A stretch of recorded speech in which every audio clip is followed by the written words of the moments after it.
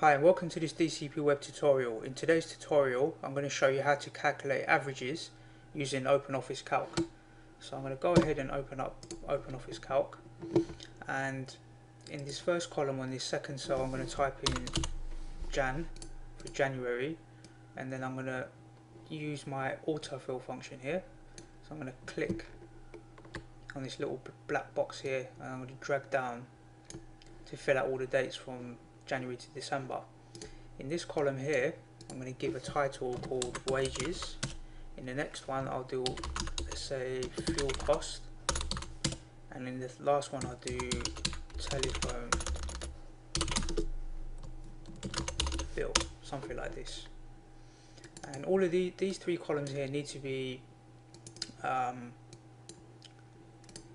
currency values. So let's just space this out.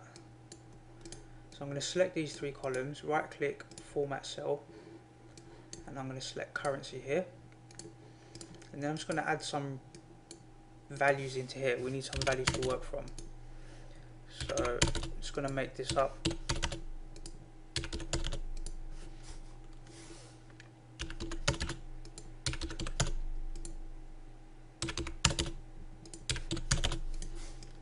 We'll just copy a few. And same with the fuel cost, I'm just going to add some costs in here.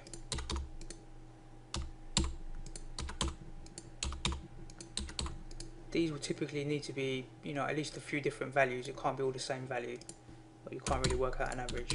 Would it make sense? So we'll just add some fuel costs here and telephone.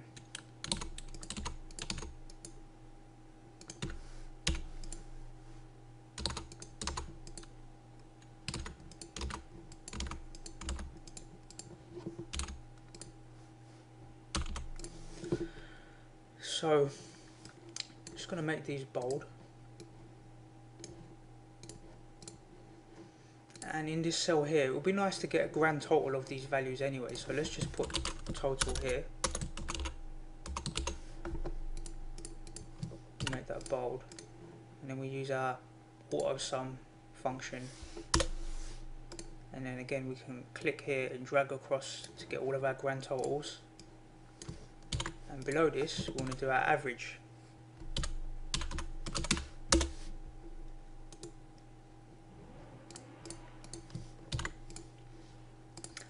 So to do averages we're going to click on this function wizard, and in the categories we're going to need to select statistical, and we're going to click on average here, this option here. We're going to click next, and then we're going to highlight these cells here with our mouse, and then we're going to click OK, and this will give us the average of these values. So I'm going to scroll across here and work out all the averages. So these will be all the averages from this particular set of data. Another easy way of doing that is just to look at this, let's say this 17,100. If you had a calculator, you could do 17,100, and there's 12 months. So divide that by 12 and you'll get 1,425, 1,425. So you can do that via calculator, but if you auto sum you can get the average.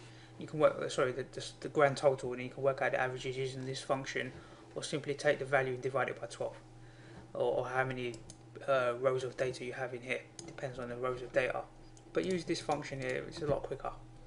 Okay, hope that all makes sense. That's how to calculate averages. We also did totals here as well, but this tutorial was based on averages. Look forward to seeing you in the next tutorial.